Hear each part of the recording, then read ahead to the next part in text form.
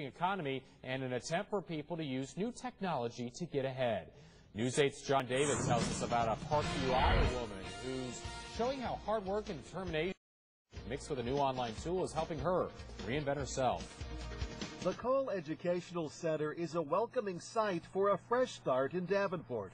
The career assessment, it's kind of fun to take. Single mom Burley Washington is going back to school for the first time in 20 years. At age 40, she's studying information technology at Scott Community College. Now I'm doing this for myself, something that I want to do. I've always been interested in computers and IT. Burley is one of our prize students. Burley blends time in the classroom with online studies, and she works 2 part-time jobs to support herself.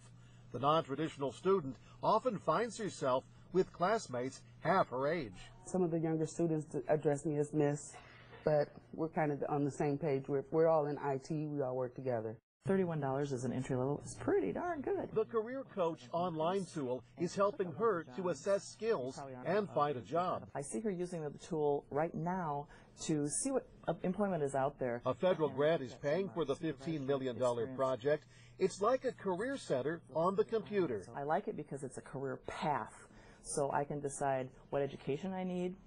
I can look at what jobs are available.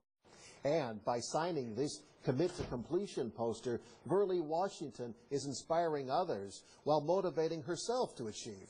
I'm starting fresh now, getting everything right away, so that way when I do graduate, I have it already. It's such a great thing to invest in yourself, and school will do that for you. Going back to school with a tool for success, Burley Washington is on the way. Once I graduate and get that job in that field, that'll be my reward.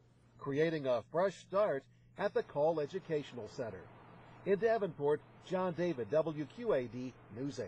And the Career Coach is a free online tool available to any job seekers. You can find it on the Western Iowa Community College website. For more specifics, though, check out our story.